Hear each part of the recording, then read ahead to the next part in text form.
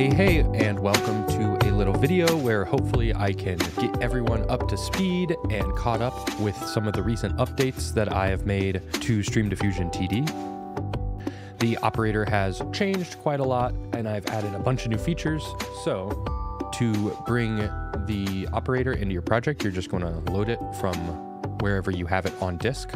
There are quite a few more tabs in the parameter pages, but generally you'll notice that most of the default parameters stay the same and most of these new features are disabled by default.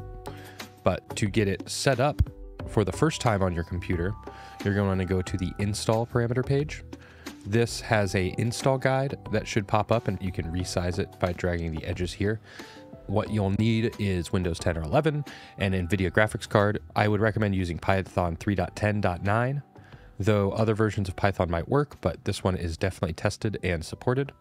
If you don't have Python 3.9 downloaded, you can copy and paste this download link into your web browser, and then you're going to want to go down here and hit the Windows Installer 64-bit. Download that and install, and make sure to check Add to Path. You're also going to want CUDA Toolkit 11.8. To get that, you're going to want to go to this link and hit Windows, x64, 10, or 11, depending on what you're at. And then you can hit the local or network installation.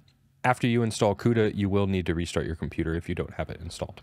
And then also, before you restart, if you haven't worked with Git repos before on your computer, you'll want to install Git from this link, and you can download it for Windows here and hit the 64-bit Git for Windows setup. Again, make sure to click Add to Path.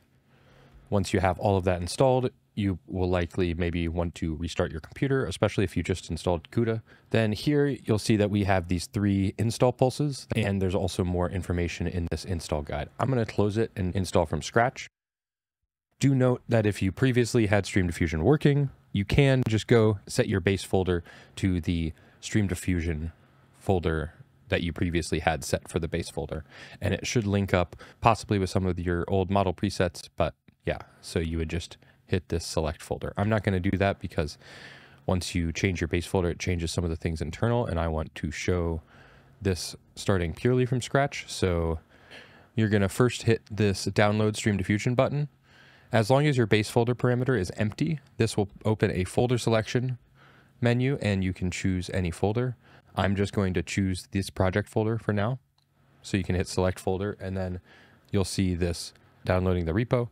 Then once you have the repo downloaded, you're going to want to hit this second install pulse that will show the version of Python that it is found on your computer and the CUDA version. And you're going to want to hit install. That's going to open a command window and it's going to create a virtual environment within this folder. You'll see inside the StreamDiffusion folder that we have this virtual environment folder. This is what's containing all of the installation stuff. If anything goes wrong with the installation or perhaps anything is super messed up, you are able to delete this and hit that install virtual environment and all rec pulse again. And at this point, you're just going to need to wait until this finishes. And I will probably scroll through this with the power of editing.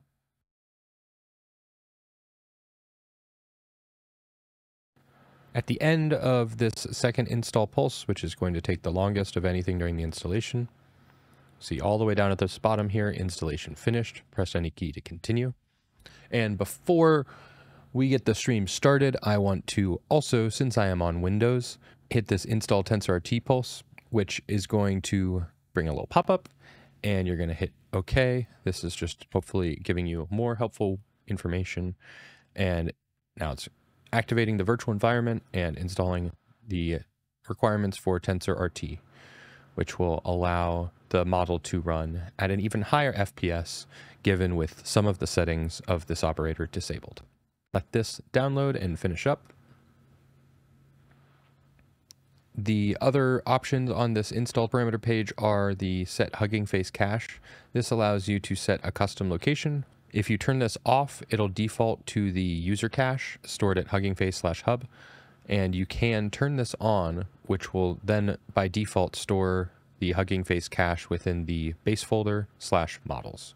You can see that path here. You could also set this to another location on disk if you would like. Also disable it if you would like to just use your user cache.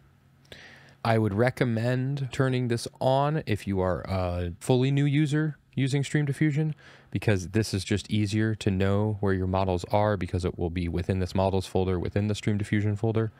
If you've previously used the operator a bunch and have a bunch of models downloaded, you can keep this off. But do note that if you have models downloaded here and then you turn this on and use the same Hugging Face ID, it will re-download the model to this location rather than using the model in your user cache. And then this last pulse here is just a button to manually activate the virtual environment. We don't have to worry about that for now because TensorRT installation is finished. Tap any key to continue. And let's get started running the real-time diffusion. So if you go to Settings 1 page and hit Start Stream, we will get a pop-up and we'll see this matching Triton is not available. That's a normal error. You can ignore that, but you'll also see operating system windows and some other settings about what it's loading. You will likely see that after it says loading SD Turbo, it will download a bunch of files. That's normal. Just wait for it to finish downloading. Then say streaming active. So once you see that, you know that in Touch Designer, StreamDiffusion is now working. And we have this default fancy banana as the first prompt that I give you. It is set to image by default. You can switch this over to text image mode and maybe change around the seed. You'll also see, and you might have noticed before, that I've got these little icons.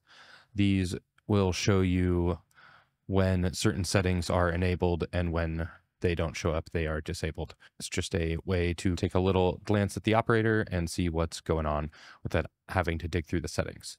Let's maybe change things up. I'm not going to go into any crazy deep setups on this first tutorial, but to show off the image to image, plug in a noise pattern, and now we get something actually very close to the text to image. But these step sliders are what determine the denoising. So as you drag the slider value higher, the denoising strength is lower and it is closer to the image. Whereas closer to a value of 1, you're going to be fully denoised and you're going to get the full diffusion over your input image. Whereas in text to image mode, you're actually just denoising over the input noise that the pipeline generates before the model actually processes anything.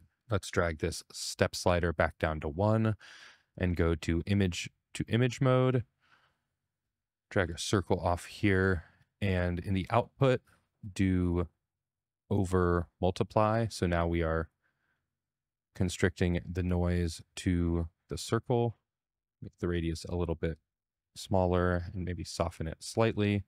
Now let's drag the step slider out and make it a little closer to that shape of the image. Maybe turn monochrome off so we get colored noise and bring the period down to just get maybe a little bit more detail.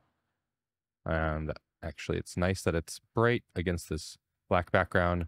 It's taking the alpha as black. There is no alpha with StreamDiffusion. The output you'll see here with the top output 1 is coming, and it is the same as you see on the op display without the icons. So if we were to create an LFO, actually let's make a noise and go time slice, make 2 channels, X, Y, and drag a null off. I hit Alt-N to create that null and A to activate it. Now you can click on the circle and drag these values to the, not the radius, the center. Choose chop reference and chop reference. So now this noise is moving the circle around randomly, and we are getting fancier by the minute. And I will cover V2V and controlnet in future videos, but you can see V2V is going to smooth the output out a lot and give you a little bit of cached attention over the frames. And controlnet cannot be enabled because it needs to be enabled when the pipeline loads, but I will show that later. For now, I'm going to take this text comp over and let's make this multi-line word wrapped. I'm not going to go much crazier with this, but you can see that this is running nice. And now something a little prettier than that apple with some V2V attention.